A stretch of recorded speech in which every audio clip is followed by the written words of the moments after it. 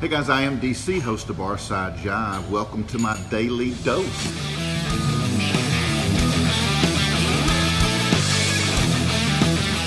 It is Friday, August 23rd, 2019, and it is my Siege on Normalcy tour, day 2-3. Hope everyone's doing great. It is Friday afternoon or evening, and I am at Outlaw Cider, 112 East Texas Street in historic downtown Grapevine, Texas. You guys ready to talk some rock and roll?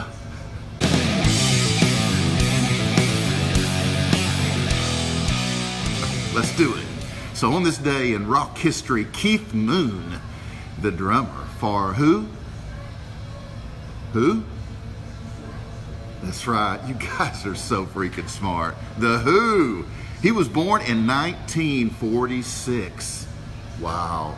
This legendary wow man, he passed away on September 7th, 1978, after taking an overdose of something called Heminevrin.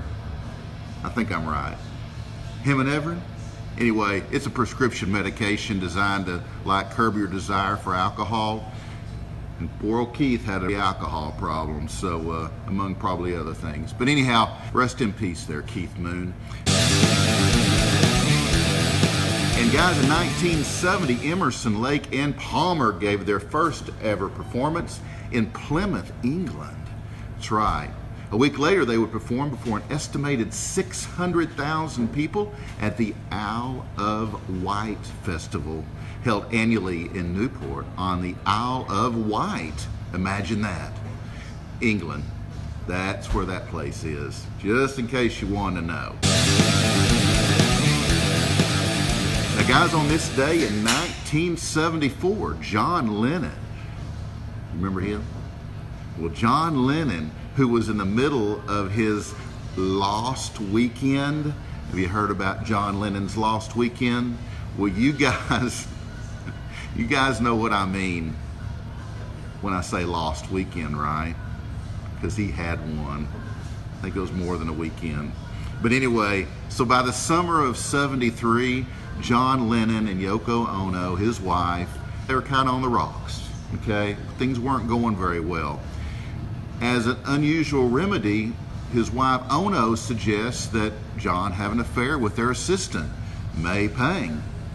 Well, that decision led to Lennon's Lost Weekend, okay? The 18 months that the ex-Beatle lived with Pang in her New York apartment, and they rented home in Los Angeles, California, was interesting for old John. Anyway, during this time, John claimed he saw a UFO from the balcony of his New York apartment he shared with May. John even noted the time and date of his sighting in the liner notes in the album Walls and Bridges. Wow, John. There's a lot more to that story. Maybe we'll talk about it one day. Very interesting, the Lost Weekend. Anyhow, let's move on. So Aerosmith, they let the world know that the original lineup was back for good when they began their Done With Mirrors tour in 1985. Done With Mirrors was the band's 8th studio album and marked the return of the band's guitarist Joe Perry, who had left in 1979, and Brad Whitford, who had left in 1981. All right, guys. So Fleetwood Mac, let's have a little Fleetwood Mac news here.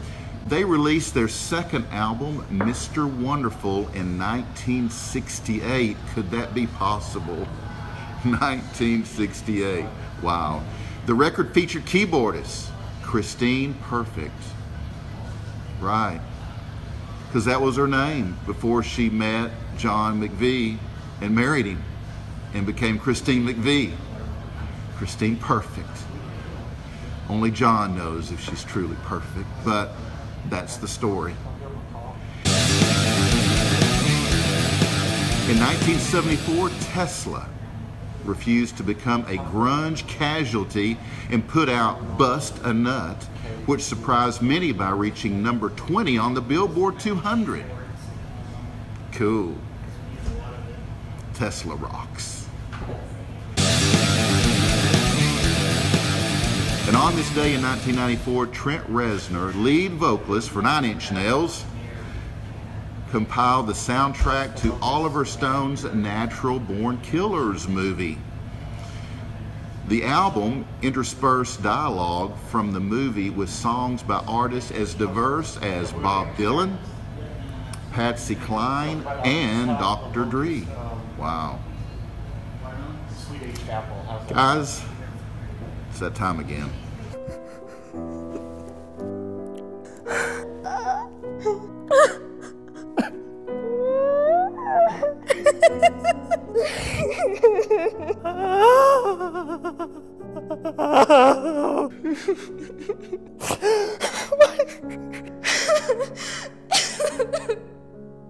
Pretty full. It's time to wrap my rock history for the day. Don't cry. No tears. It's Friday. You got other things to do, so, you know, don't worry about my rock history. Besides, I'll be back tomorrow with more. But guys, don't forget to check out my Barside Jive Live Rewind. Sunday morning. I've got a new one already ready for you guys. Sunday morning on my Facebook page, facebook.com/Barside Jive Live. And if you like my daily dose of rock music, guys, just go to my YouTube channel, youtube.com/Barside Jive Live. Click that big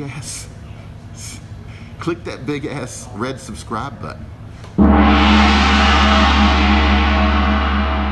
And just lets me know that you're there in the community, and then it will notify you when I got something new to post, which I do all the time now. So I appreciate you following me on YouTube. Send me a comment too. Something you like, something you don't like. Just comment. youtube.com/Barside Jive Live. Oh yeah, and please like and share my videos. It's really cool when you guys do that. It's like motivating, and I need motivation. Anyway, guys, I appreciate you hanging out with me during this little daily dose I'm doing here at Outlaw Cider in downtown Grapevine, Texas. 112 East Texas Street. Noe's got cold cider. He's ready to serve you. So come on by if you're in the DFW area, in the heart of DFW, right here in Grapevine. But remember always, the Barside Jive rule is we drink responsibly.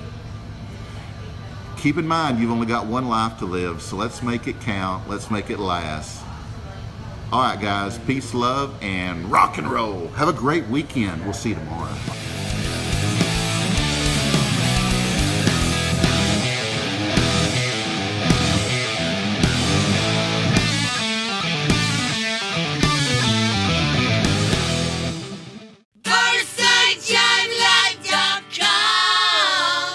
BarsideJiveLive.com. There, man. Smoking. Yeah.